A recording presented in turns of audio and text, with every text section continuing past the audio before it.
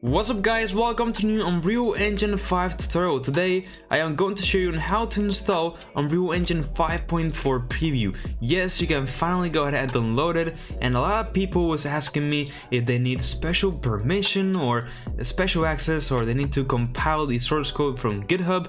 No, it is directly from the launcher. So if we go up into versions of Unreal Engine, we can add a new version and then we can specify which one. And of course, in our case, it's gonna be this new one that appeared, which is preview 5.4.0. And now we can press install, and we can go and have this pop-up saying that it is only a preview version. So are you sure that you want to go ahead and install this?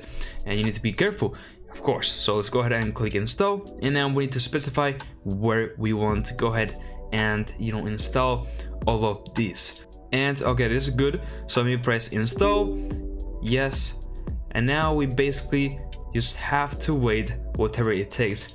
It isn't so big. It's 26 gigs, but it's big. So we just need to wait right now, and you can go ahead and open this up.